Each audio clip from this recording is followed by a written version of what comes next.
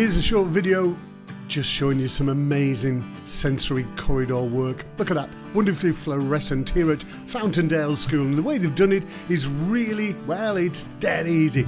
They've done a slightly more permanent thing. Now look at that, they've got mesh screwed into the wall so you can just get pieces of material and hang them in there. That means you can hang all sorts of stuff and you can keep it constantly changing. So if you're doing something like the Duke of Edinburgh, why not celebrate it by sticking it in your corridor? Look at this, absolutely wonderful. And this is all a great object of reference. In other words, it's one of those sensory clues, or many sensory clues, to let all the learners know which corridor they're in, which way they're going, and where they're going to. That is really, really important.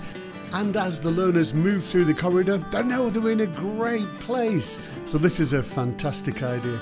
And one touch I really did like was coloured lighting in the ceiling, blackboard on the wall, and if you want to know where the pool is, there it is.